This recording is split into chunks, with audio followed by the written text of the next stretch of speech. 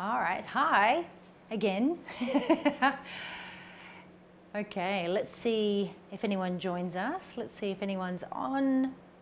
Got 14 people so far. Fantastic. Hi, everyone. Yeah, I'm back. I'm filling in some time here at the studio, and I thought I'd share some of my DIY tricks and ways that I, create different supports and fill my props with sand and things like that to make them nice and safe. So I wanted to see if you guys were interested. If you've got any questions at all, pop them into the comments. Garrett's here. He's going to read those out to me. If I look off to the side, I'm just watching the TV here because I can see people's comments come up. Hi. We've got someone from Perth watching us. Good morning. Oh, well, good afternoon. It's actually afternoon time here now. But yeah, I was excited to do this because I know that, especially right now, we're all going to be, making sure we're not overspending and things like that with what's happening in the world. We're going to be, watching all of our dollars. So I thought I'd share some ideas with you on ways that you can create some supports for your newborn photography, even sitting babies and things like that, and show you how I do it and what I use. But one of the biggest questions I get asked all the time is, where do I get all of my bits and pieces, all of my backdrop blankets for my posing stand? Where do I get my wraps from?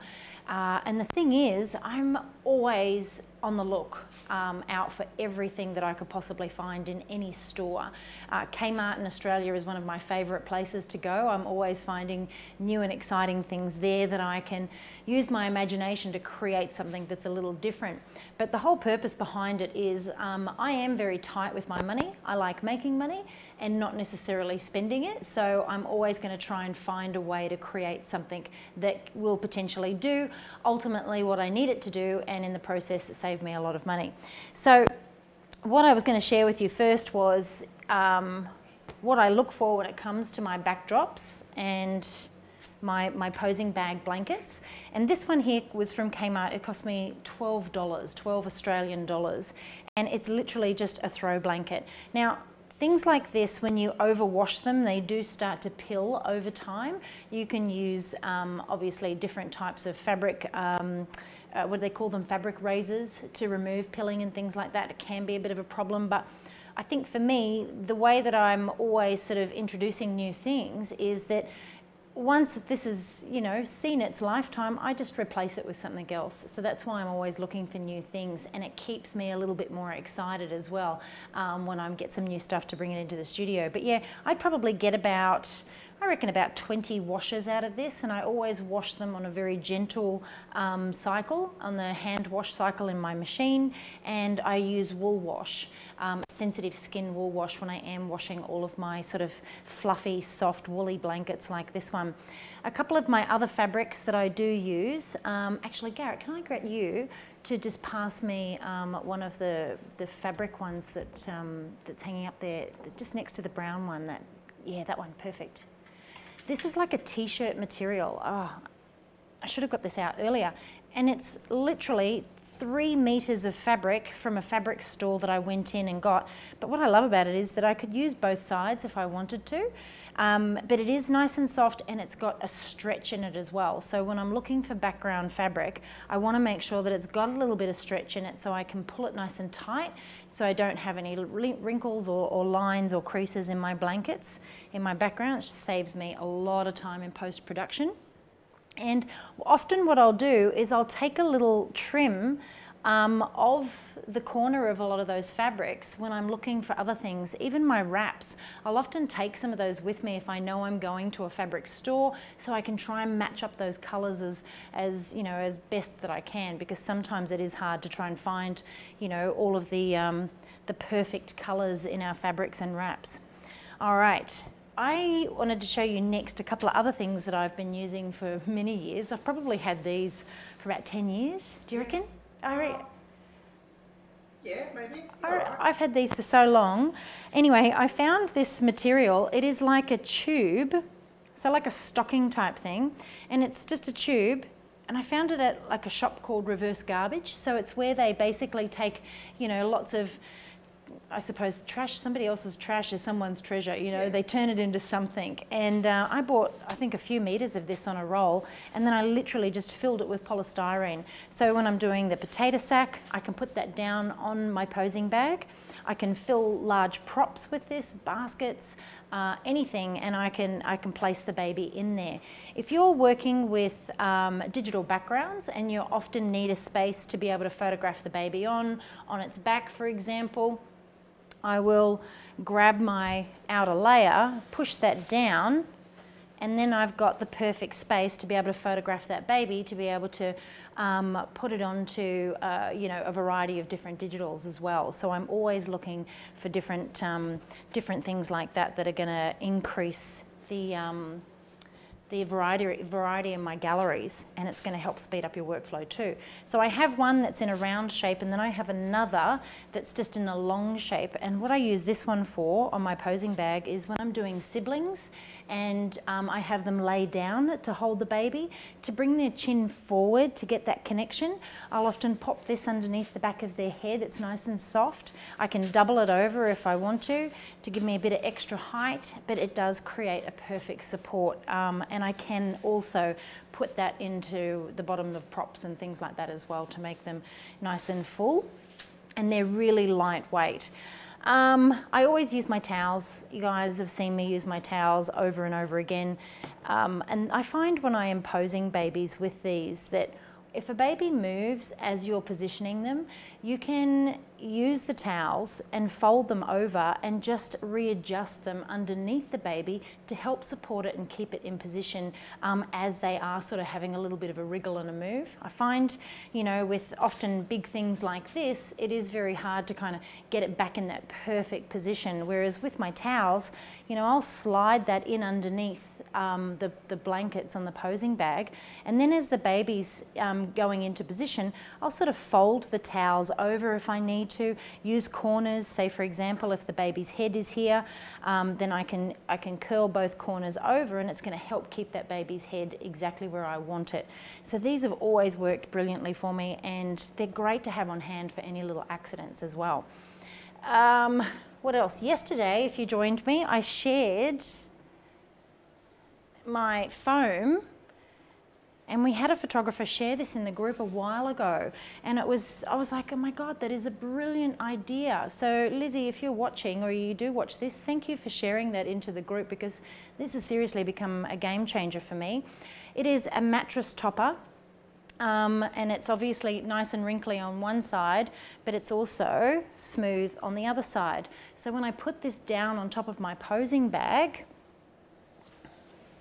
like this, the fabric attaches to it, it sticks to it, it doesn't move, and then as I'm positioning my supports in underneath, you know, it lifts it up, but it creates that smooth surface which I'm looking for.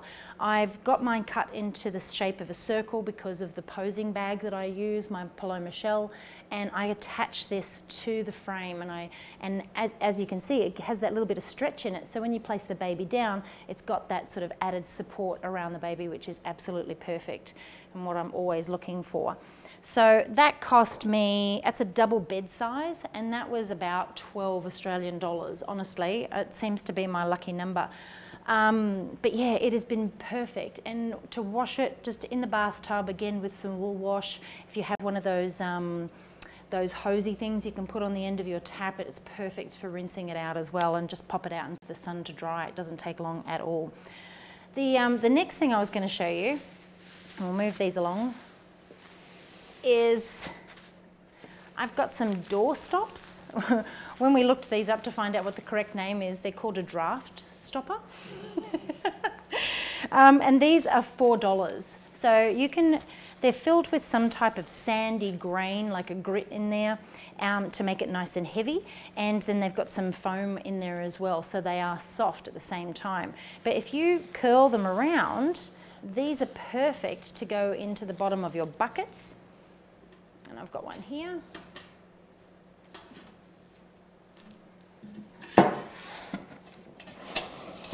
So you can add a weight, and you can see that down in there.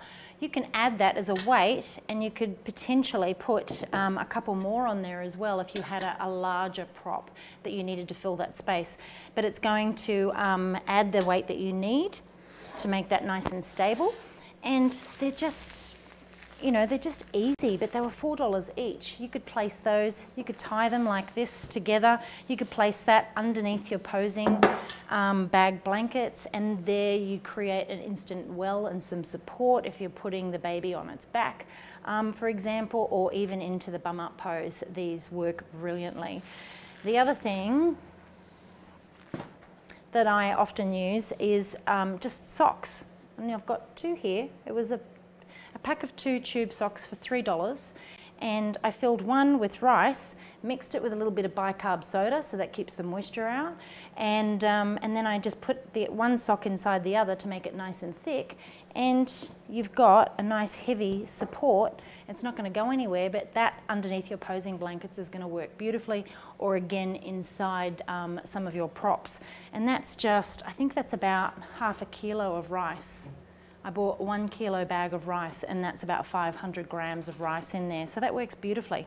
But with things like that, whenever you put any food products into items that you're going to use in your studio, keep an eye on them. Obviously, you don't want them to be, you know, getting any moisture or becoming moldy or anything like that. You want to keep it nice and clean, and that's why that bicarb soda works beautifully. But another thing I was going to show you is some Ziploc bags and some sand. So we use a lot of sandbags here, and we use them on our light stands, and they're the ones, the saddlebag style, that go over the legs of the light stands to keep them nice and stable, especially when we've got kids in the studio, toddlers running around. You always want to make sure that everything is nice and secure and stable. When we have leads out on the ground, we always tape those down as well. So duct tape is going to be your friend there, but you're better off taping everything down and making sure it's all weighted, because if something happens throughout a shoot, if something gets knocked over, someone could be injured, your equipment could be damaged. You want to make sure that you are, you know, adding all of those necessary precautions in place, because what was that saying my mum used to always say, you know? Yeah, that one. Oh, it'll come to me when I least expect it. But anyway, when you're working with buckets, it's very hard to put those saddlebag sandbags in here, that canvas. They're quite stiff and light.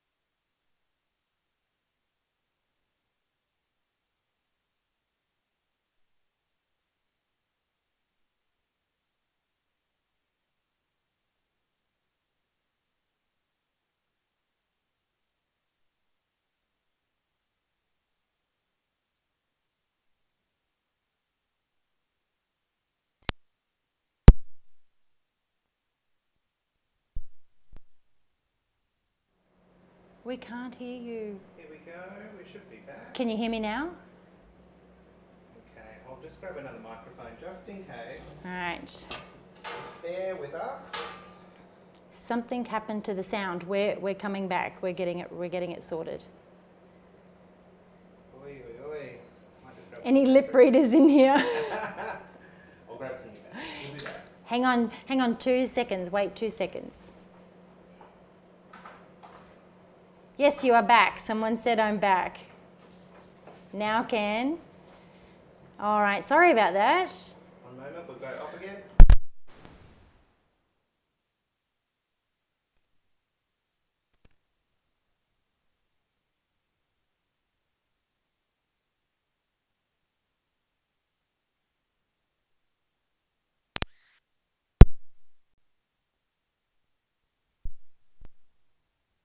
Hear you now. There we are. Okay, fantastic. All right, where did we lose sound? What was I talking about? Someone needs to tell me where, so if I need to go back. Where were we back to? Your husband is. Oh, that must be Michelle, is it? Telling she's Absolutely, told yes, Rob to yeah. go down. That's Okay, too so funny. I was, basically just go over the Sand? when you put the sand into the pot. Ah, all right. So if you missed the part where I was talking about putting sand into the bottom of the okay, I am back. Fantastic. I'm looking at the comments that are coming through to make sure everyone can hear me. All right, so I've got that sand in the bottom. It's going to make it nice and stable and secure, and that's exactly what we want to do. But the perfect thing about putting sand into bags like this is that you can easily mold it to the shape of your prop, especially a bucket like this. And that's going to work really well for you. I might have already, I think actually what they missed was how long I've had this bucket and where I found it, maybe. Yes. On the side, I found it on the side of the road, it was free. But to protect a baby when they are in here, because of these, you know, metal sides where the handle is attached, when I am positioning the baby in here, I roll my towels over. This is the easiest way for me to do it. And I'll just grab a wrap.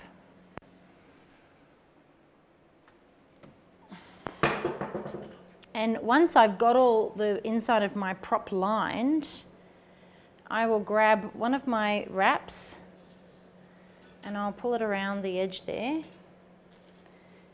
And then I will secure one of my towels on top like this, and then I curl the fabric over the top so that it makes a nice firm support there for the baby to rest on, and that way they're not coming into contact with the metal edges of the bucket, and I am protecting them from those hard, sharp sides there, and that keeps it nice and comfortable for the baby at all times. So as I'm layering that prop on the inside to create that shelf, to create the support, I then get to the top and I use another towel and I wrap a piece of fabric around it to make it nice and safe. Alrighty. Okay, so the next thing I'm going to show you is my furs, and I often find these in homeware stores, and they're just cushion covers. This one I think was about $30, and I know that this Angora wool is quite expensive to buy. So when I am trying to save money on different things like that, I look for sales all the time. So I just pull the cushion out, and then I've got my beautiful fur that's going to line my props and my bowls and things like that, but then I also have an extra support that I can put into larger props when I need to fill them if I don't want the baby right down deep inside them. So these are always really great to have on hand as well. Another thing you can do with cushions is you can make them nice and small. You can pop some rubber bands and things like that around them, and then they become a smaller, more firmer support as well. And one thing that I do use, and I was going to show you this. We got any questions? We do. When I stack the towels in the bucket, they keep falling down. Any tips to avoid that? Ah, all right. Well, we'll grab, in a minute, I'm going to grab some more towels and I'll show you how I do line the inside of my prop. But I'll show you a couple more tricks with things like this. This little pillow I think was about $3 from IKEA. So in the baby section in IKEA. And what I do is, Garrett's going to have a little laugh here. You'll probably laugh at me as well as I struggle.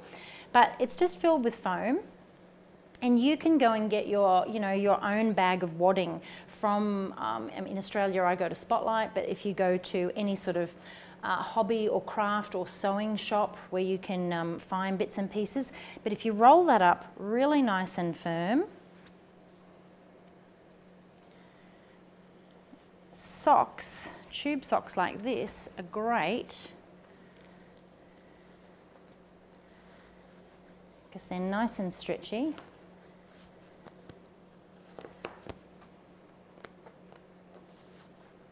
Get it in there. These are fantastic for creating the little pillow supports that we often use on the posing bag. Look at that, $3. How good's that? And it's nice and firm now, and it's the perfect sort of shape and height to place in underneath a baby, and it's going to save you a lot of money. You could, to make it even nice, you could put it in another sock, entirely up to you.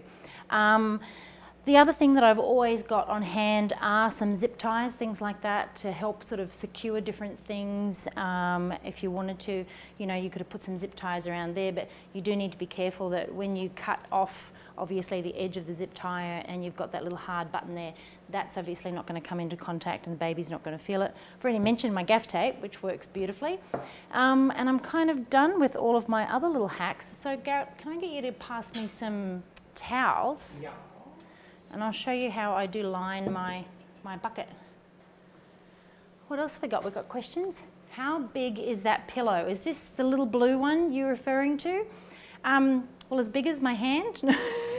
I don't know the exact measurement, but they are literally, they're just little toddler pillows. So if you go into Kmart, I mean not Kmart, if you go into IKEA and you go to the baby section, or if you just jump onto the IKEA website, that cost me $3 Australian, and it's just foam. But if you go into a hobby store, a craft store, a sewing shop, anything like that where you can buy you know, materials and fabrics, you're going to be able to buy bags of wadding, just a clear bag of wadding, and then if you get a sock, you just fill your socks as much as you can, and then all I do is tie a knot, and if I need to, I just trim it, and now I've got the perfect support, you know, to go into under the blankets. Furry ones. These cushions here, well, The cushion covers. let's have a little look here. About 30, 40 centimetres on the inside? Yeah, so I'm going to say that's about 30 to 40 centimetres square. So it's just a normal cushion for the couch. Yeah, and the thing is, actually I'm going to be a real pain, can you pass me my wooden bowl? And this is my most used prop. I don't often have to fill this with anything because it is very heavy. So baby's obviously not going to go anywhere. But let's just say, for example, we're going to line it with, now we've got the perfect support for the baby to come in here on its back. And then if I'm going to use one of my cushion covers, push that down the middle in the well there. And then I can place the baby down in there. So it fits my props perfectly. And this, like I said, is my most used prop. On my blog on newbornposing.com, I actually have got a blog post on there about my props. But yeah, what I'm often doing is when I'm looking for or looking at different things that I could potentially use as props, or if I'm going to make a prop, I use my arm as a guide. I pretty much go from my elbow to my fist, and if I can place that inside a prop or a basket or a bowl, then I'm guessing that that's going to be a pretty good size, really. Any smaller than that and I wouldn't be able to fit a baby in, especially a big baby. That's so Cindy asked that exact question. She always struggles with what size to get her props, and that's the rule of thumb. Yeah, so if I can put my arm in here, it's a great size. And when I am positioning the baby in here, and can you pass me Crystal? Poor Garrett, I'm making him work today. This is how we have fun. I fixed the cameras, so we can't move the cameras, so I have to come to you. Alrighty.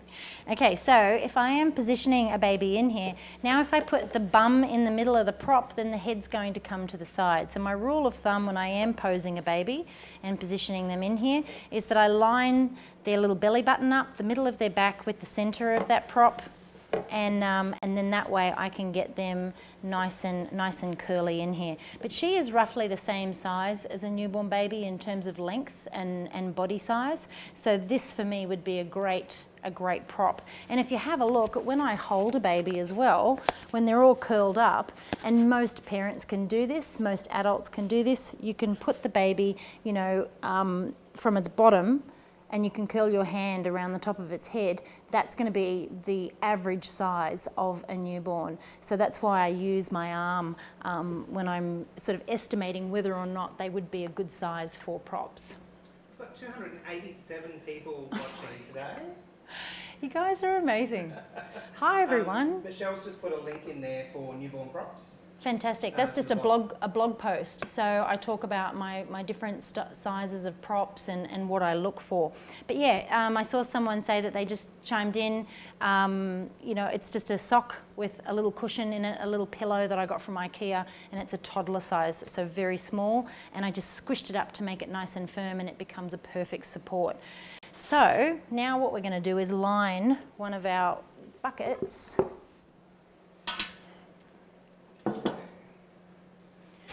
What do we got here? We've got a bag of sand.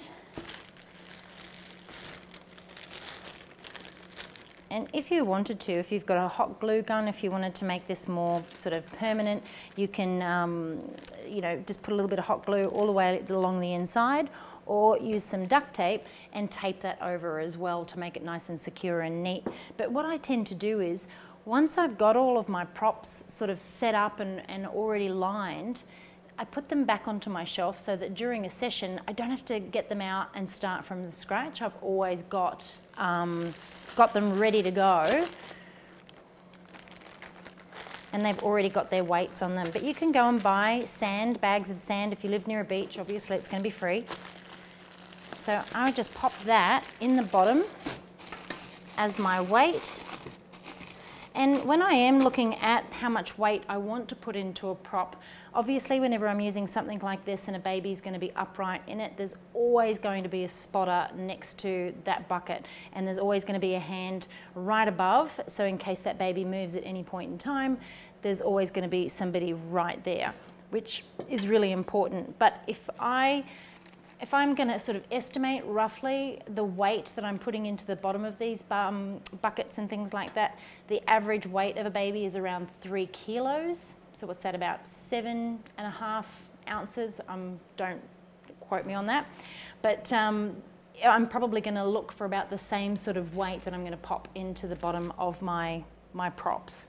All right, so the reason I love my towels, and you can see directly above there, which is fantastic. So I roll these, and I roll them nice and firm and tight. And like I said, once I've done this and I've got them set up, there's no need for me to come back and take it all out and redo it, because what I do is I then use my wraps and things like that to place over the top of it, so the baby's not coming into contact with any of the supports that are currently inside any of my props. All right. So I create this shelf and I just roll and pull nice and firm.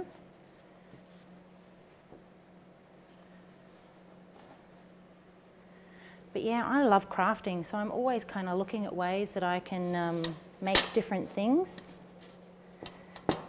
When I am lining my props like this though, it's always better to have more support in here when you put the baby in, because you can just sort of, you know, just lift the weight of the baby up ever so slightly and pull out any additional weights that you don't need, or supports underneath the baby to create more space. But if you didn't have enough support in there to start with, then a baby is going to, you know, be down inside, and it's going to be very hard to put more support in underneath them without having to pull them out of the prop. And when we think about overhandling babies, we don't want to be continually sort of, you know, picking them up and putting them down and overhandling them. My magnet and my watch is attaching to the bucket every time. Someone's got a stain on it. Oh, 3 kilos is 6.6 pounds. Ah, there you go. Thank you. Yeah, so yeah, it's around the average size of a baby, you know, that sort of 7 pounds-ish.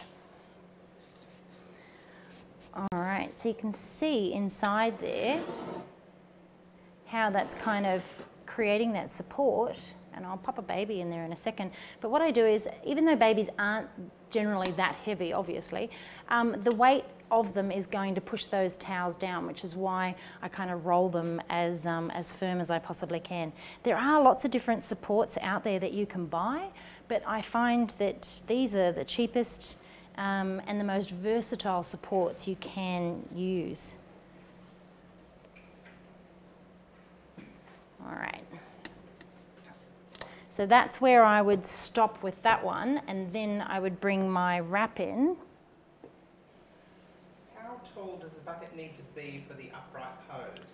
Well, I'm sort of looking here at this one, and if I use my elbow again, and we're going to tuck those little legs up, if you look from the wrist to the elbow, I'm guessing a bucket that size, and I've been using this one since I can remember, that's probably going to be a really great size for you to start with. Totally off topic, but I want to tell you your one wrap workflow tutorial is the bomb. Ah, thank you. Yes, it makes everything so easily. Oh, it's so easy. I'm trying to read some more comments there. Alrighty, so. And where do you get those towels from? Well, these are just cloth, what we call cloth nappies. So everyone laughs when I say nappy. And they're cloth diapers. So they're just a square, and I'll show you. And I can buy a packet of these. I think they come in packs of 12 at Kmart, and I think they're around $20 for a packet of 12. So over the years, I have bought so many, and every now and then when I see them on sale, I go and get more because, you know, this one here's got a stain after I tried to dye my own cheesecloth brown, and then Robert helped me with the washing one day. It was wonderful, made some of my wraps a little yucky in colour, so I don't tend to use those because parents might look at that and associate that colour with something else. All right, so then I bring this one on the top, like so, and bring my fabric around.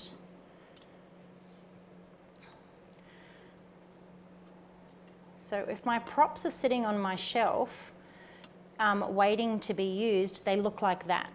And then that's where I get a fresh one for where I'm going to position the fabric, whatever colour I'm using. And then I have a look at the size of the baby and determine if I need to put any additional supports down the bottom to fill it. So if we're looking at this little one here, and we're going to tuck her little legs up. So when I place her down inside here, there's obviously going to be enough room for her little legs and things like that. And just bring her face up onto the prop. I can't see the front. I'm just totally going blinded Crystal here. is being cooperative today. There we go. And then what I do at the end over here is I usually tuck this in. Again, they're not going to come into contact with that little metal thing. And I use the end of the fabric just to kind of drape around the back of the baby. And then come down to the floor. So it's created that nice sort of support, and you can have it a little lower there if you wanted to, pushing it down inside, but you just have to make sure that they don't come into contact with any of those hard surfaces. If it's like a wood, it could potentially have splinters or anything like that on it, depending on the surface of it. With metal buckets, they could potentially have little sharp edges, so you've got to be careful of those as well. A little off topic from Julie. Do you choose your props for the session, or do your clients choose them? So this is where I actually get my clients involved in the shoot.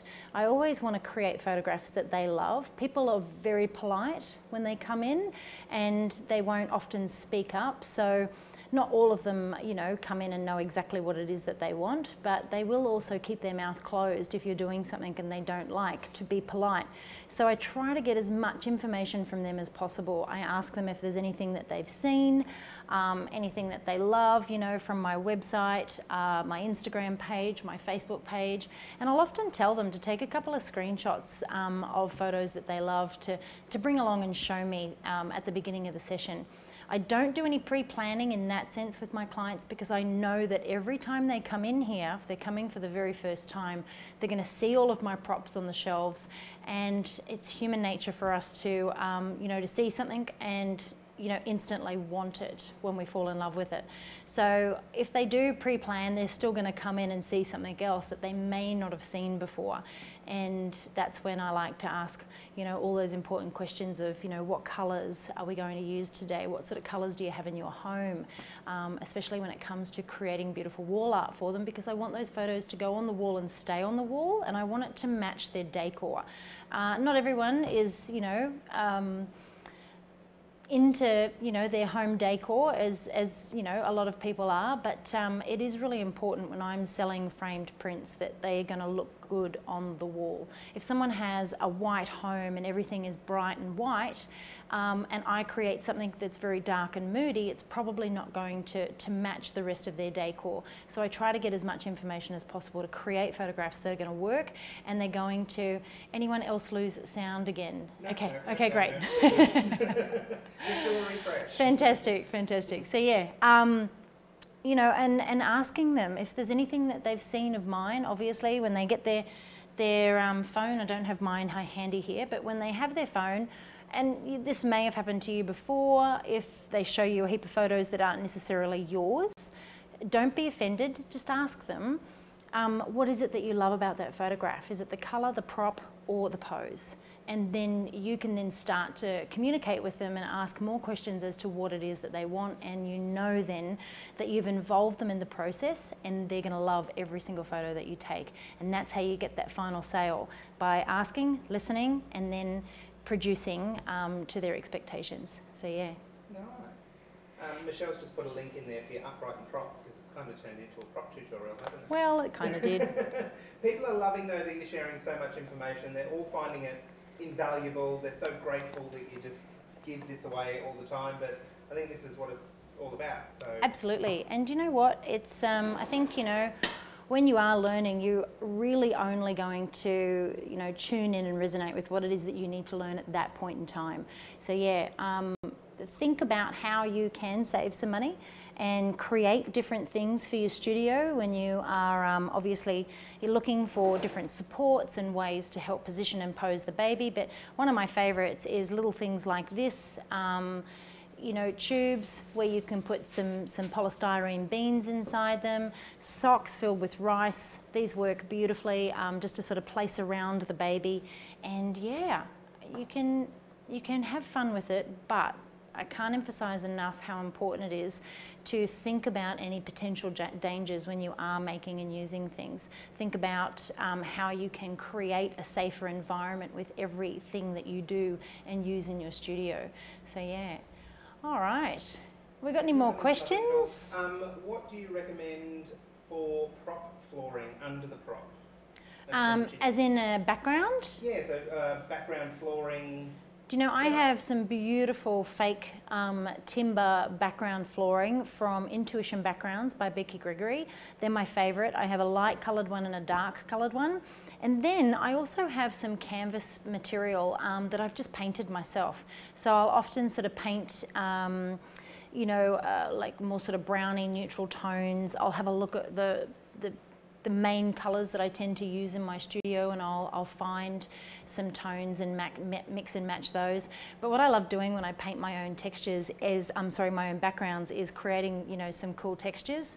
And I'll use mops, old mops, I'll use brooms, the brushes off Dustpan and Brushes. I'll even grab some cloths like this and put them in different colours and then dab them all over the canvas. So you can have a lot of fun creating different textures and looks.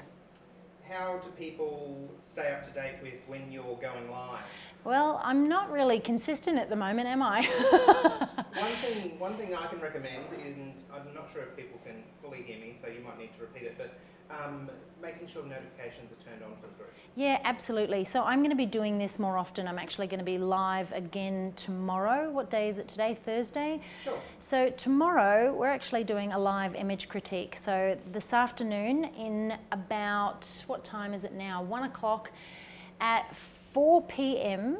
Australian Eastern Standard Time, I am going to put a link into the group for people to submit their photos. So you've got 3 hours from now to pick a photo if you want to get that uploaded. Now it usually only takes a couple of minutes for all 20 photos to come through. I critique the first 20 that are submitted, and it is 1 image per person. Make sure there are no watermarks, no logos.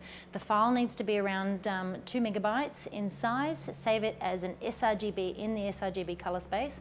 And when I share that link at 4 p.m. Australian Eastern Standard Time in 3 hours time, the first 20 photos will be accepted through. So keep an eye out for that in a few hours time. And then tomorrow morning, it'll be at 10 a.m. Australian Eastern Standard Time. I'll go live to do the image critique right here in the group. If you can't join me, don't worry. They always stay here in the group, the videos. We always keep them. And if you're a big user on YouTube, head over to YouTube. I've got lots of previous critiques on there as well. But again, you can just use the search bar here in the group and look for all of those.